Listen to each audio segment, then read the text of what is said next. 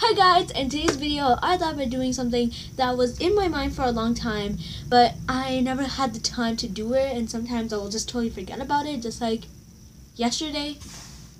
But I just thought to sit down and just make this video for heaven's sakes, because my friends have been waiting for me to make this video. So friends, here we go.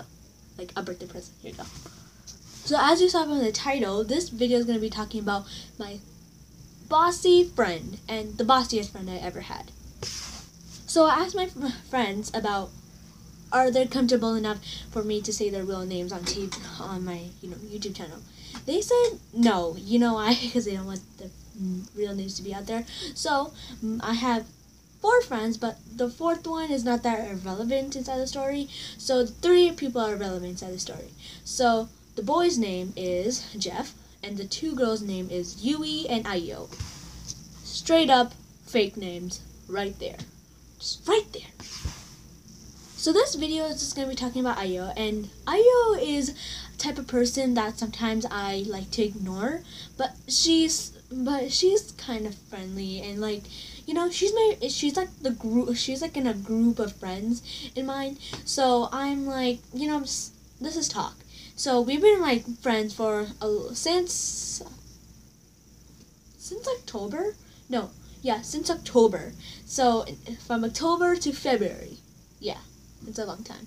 And we've been like talking all this stuff, and suddenly, I don't know how, but right after the February break, she starts after the holidays, she starts acting kind of bossy. And I'm just like, okay, maybe she has like an off day, you know. The other day she does it, I'm like, maybe she has off day too. And 3rd day, 4th day, 5th day, and like, it's going on and on. So I thought to just talk about one of the stories. So the first story just just makes me so mad. And so I'm just gonna start with it. So we come back from recess, and I was just asking my friend, what do you have next? What do you have right now? And Ayo starts like saying shh shh shh to me, and I was like, okay, maybe she was saying maybe she was like telling someone else, because she never said my name. So then what happened was that I asked him again because he never answered, and then she starts saying shh shh shh, and I was like, are you saying shh to me? And she was like, yes. And after, I was like, well, why should I shush? This whole entire place is so loud, so you should just go inside the room that there's not those many people inside. I was so angry that time, and I was just like mumbling under my breath, and she was like, oh, did you call me stupid? And I was like, no. Who said that? Oh, this guy said it, yeah. Tim, don't call her stupid, okay? God, stupid yourself. The second story is when my teacher starts complaining about us using a lot of paper, and I use only a little paper. Okay, I just use like 1 paper a day because I like to draw, and not those many times something happens and we don't have that much work. So I just draw, and then you know what this girl wants to do? Oh, okay. Ayo starts saying, oh, well, the top oysters are right in front of us. And I was like, excuse me? I was going to go off on him, on her, but I was like, okay, calm down. And I said that, okay, stop blaming everything on me, okay? Did you see how many boys inside the front take the papers? And she just ignored me. You know why? Because she doesn't have anything else to say to that. A learning lesson, folks. If you say something to another person and they don't respond, they don't have something else to tell you back. So that meant I win. And the last story is going to be talking about this weird Dangaropa.